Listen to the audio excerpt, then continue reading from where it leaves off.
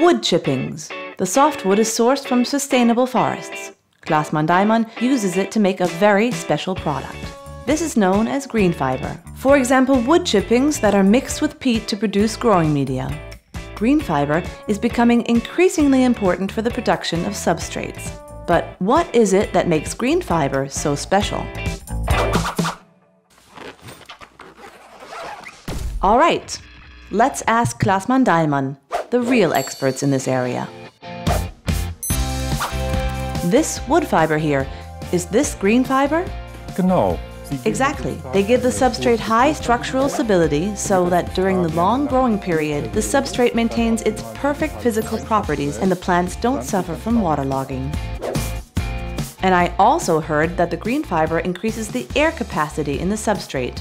But what I still don't know is how GreenFibre is actually produced. What exactly happens here? We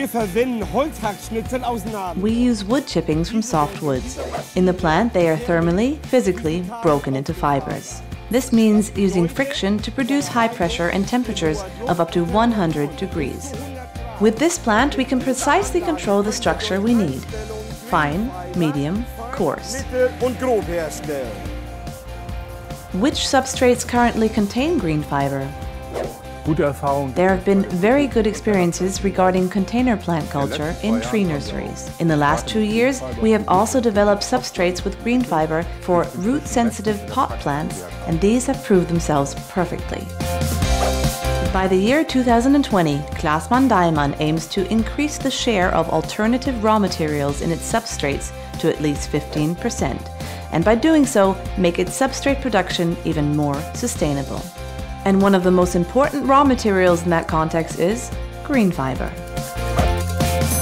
That's it. For complete information on GreenFibre and Klasmann, go to